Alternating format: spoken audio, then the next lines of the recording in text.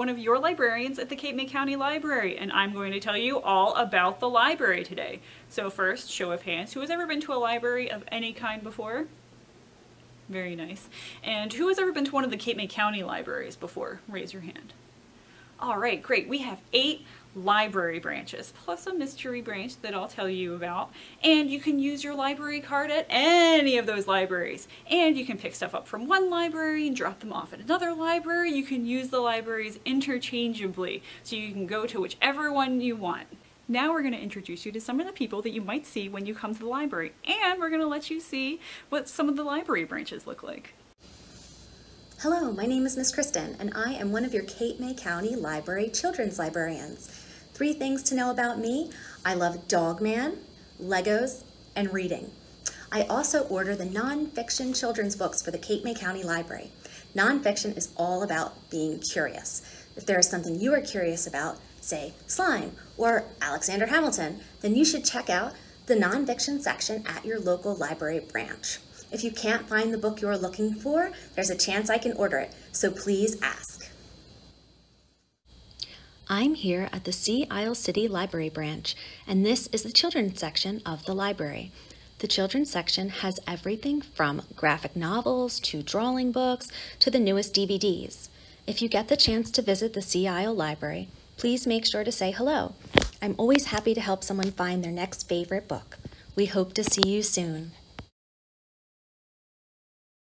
Hi everyone, my name is Olivia and I am one of your children's librarians from the Cape May County Library.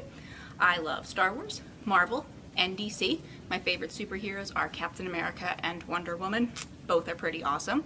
I order the picture books, early readers, and holiday books here in the Cape May County Library. If there's ever something that you are looking for and can't find, please let me know and I will happily try and purchase it for you so that we can have it in the library.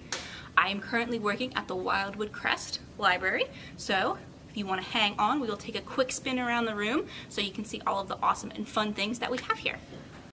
The Wildwood Crest Library is located on Atlantic Avenue across from the tennis courts and is 2 blocks from the ocean.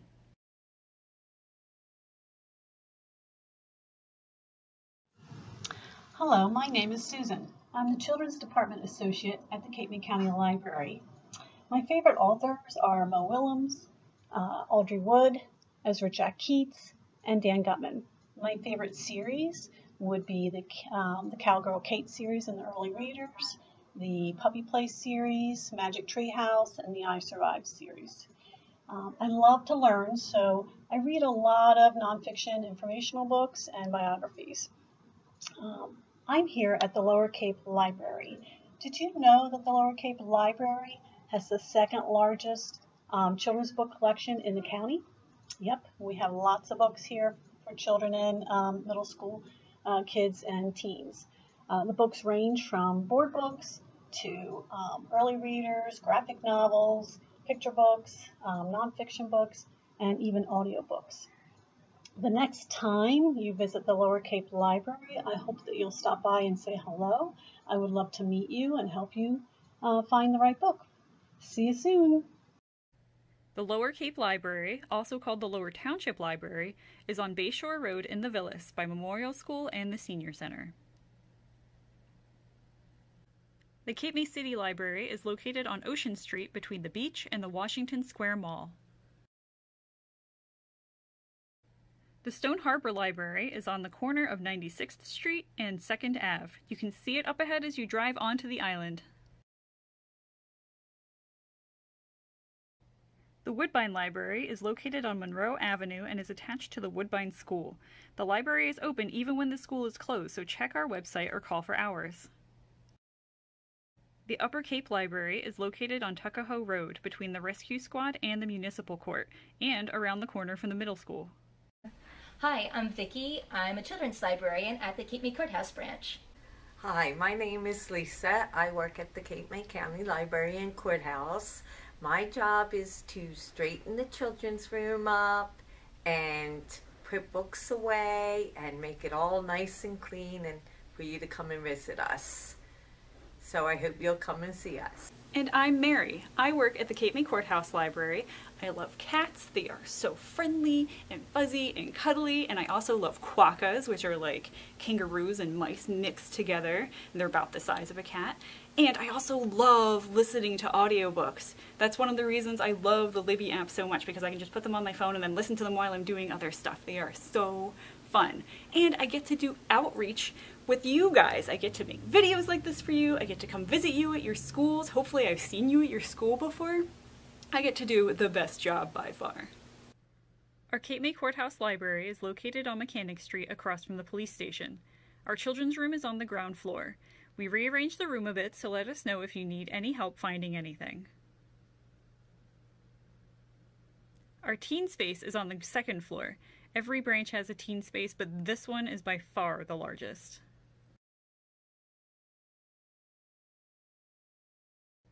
Outside of the courthouse library, we have our story walk. You can walk along the fence and enjoy an excellent picture book. We're hoping to put up more story walks throughout the county. After enjoying the story walk, you can visit our lovely pocket park. We also have a mystery library that has no location. Can you guess what it is? It's our bookmobile! The bookmobile drives around the county and parks in certain places. You may also see the bookmobile in parades and at events. If you see the bookmobile parked, hop right on and check out a book. You can call or visit our website for the bookmobile's schedule of stops. We would love for you to get a library card. All you have to do is come into one of our libraries with your adult and have them bring their driver's license or state ID or a bill that's been sent to them at home. And also we have something wonderful going on. We have library card drives going on through the schools. So you'll be able to fill out a form and then we'll bring the card to you at school and your teacher can give it to you. The library, of course, has tons of books, but we also have a lot of other stuff. We have audiobooks, of course, books on CD, and books on Playaway. So it's an MP3 player that reads the book to you. All you have to do is plug in your headphones. They are wonderful. We also have Wonder Books. Wonder Books have this handy dandy audio player in the front right here, and it plays out the book for you and even tells you when to turn the page. They are glorious. And we have lots of movies and TV shows that you can borrow. We even have games you can borrow, including Switch games. And we have launch pads, which have games on them, and they're all educational games in case you need to make a good argument for them. And launch pads are super fun and they're educational. Alright, and we of course also have our ebooks and e-audiobooks that you can download for free using the Libby app. And we have a whole nother video all about the Libby app if you want to know more about that. And you are not limited to what is at the library that's closest to you. If you are down at the south end of the county and you want a book that's up at the north end of the county, just let us know. We have a guy named George who goes through all the libraries every single day, and he will bring the books to the closest library for you, whichever one that you want. It is amazing. So you don't get to get books from just one building. You're really getting books from all 8 buildings, plus the bookmobile. We have a few different ways that you can come and get stuff from us right now. You can ask us to pull stuff aside for you and then we'll set up an appointment for contactless curbside pickup, or you can come to the library during its open hours. Each branch has different open hours though, so make sure you double check when your library branch is open. And you can also always use the library online. Our databases are always available, and you can always get your ebooks and e-audiobooks through the Libby app. You can always return your items by putting them into a drop box outside your local library. Drop boxes are open 24/7. We love running events for you. Sadly, we can't be running any in-person events in the library through at least the end of the year, but we're doing tons of stuff online, and you can find them through all our social media, Facebook, Instagram, YouTube. There's tons of stuff on there. We're doing cooking videos. We're doing yoga. We're doing story time. We're doing book clubs. We're doing so much fun stuff. All right, so please check us out online and follow along. And there is so much stuff that we've been doing for the past like 6 months on there, so there's plenty to be doing there. The way things used to be, if you borrowed something from the library and then brought it back after the due date, you would have to pay something like 10 cents a day for every day it was late.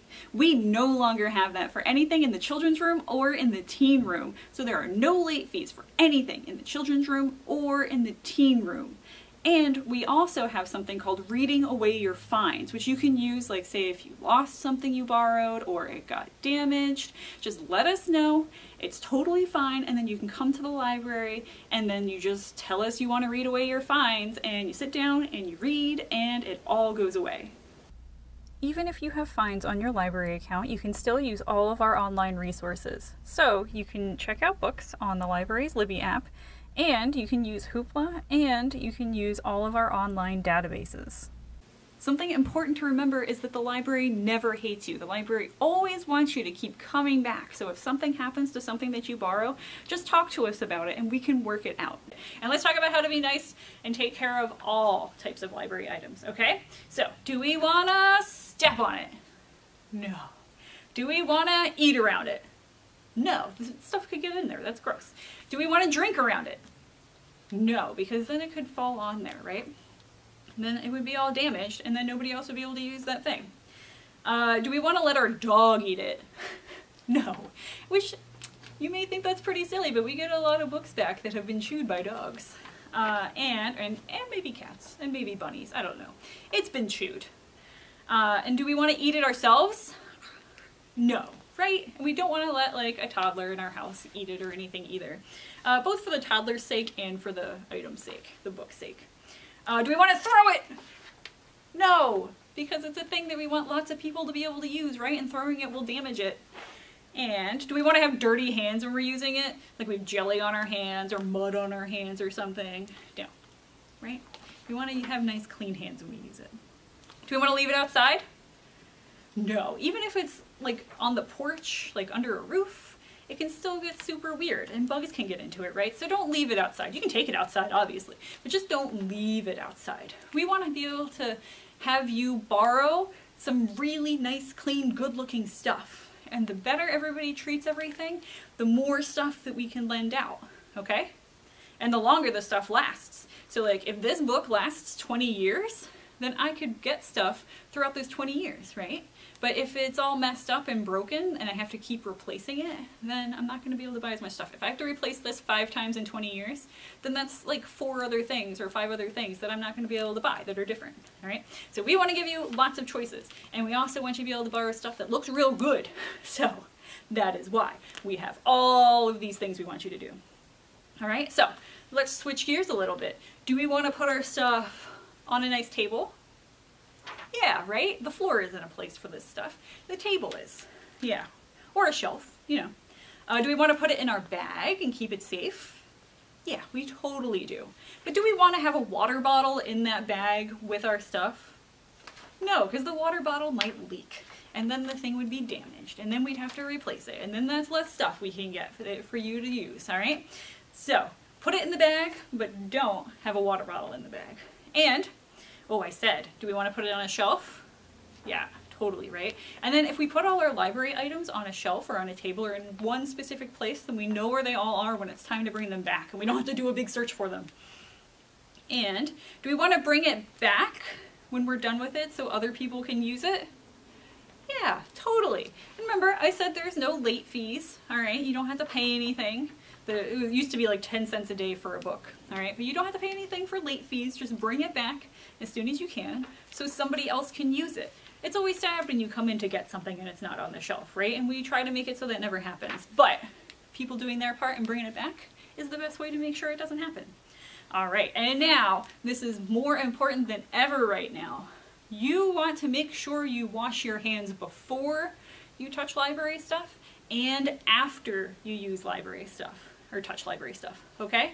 So wash your hands before and wash your hands after. We want to make sure that you stay as safe as possible. And when we get books back from people, we do put them in quarantine for 5 days so that all the germs are dead before we put it back on the shelf, okay? But we want to make sure that you're staying as safe as humanly possible. And we have lots of different rules for ourselves when we're touching your stuff. Like I'm touching this book right now with bare hands, and I did just wash them, but I'm still going to put it in quarantine after because I don't want anybody to get sick just in case, okay? So we're following a whole bunch of rules, and we just want you to do your part at keeping you safe. Now the Technology Learning Center is going to tell you about all the stuff that they do.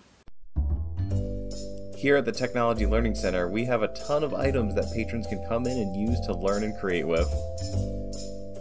Our 3D printers can make a whole bunch of creative 3D models.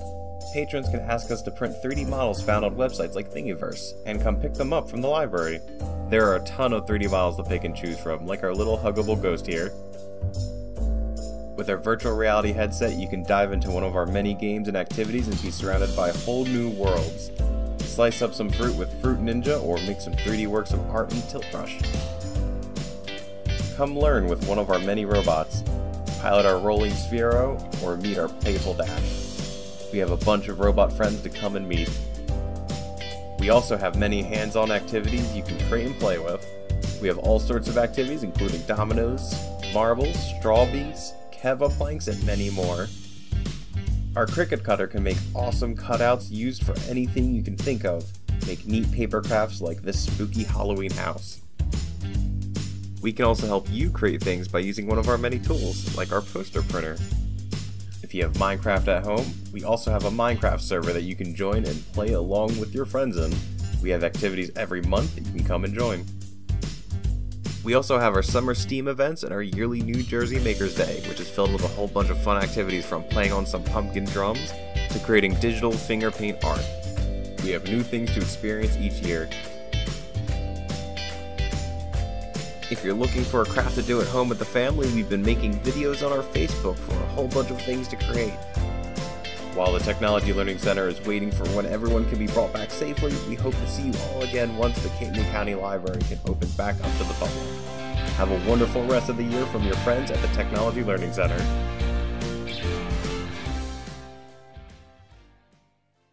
Now you know so much about the library. Please spread the word. Tell everybody you know all about us. I've really enjoyed getting to share everything with you today, and I hope you have a glorious rest of the school year.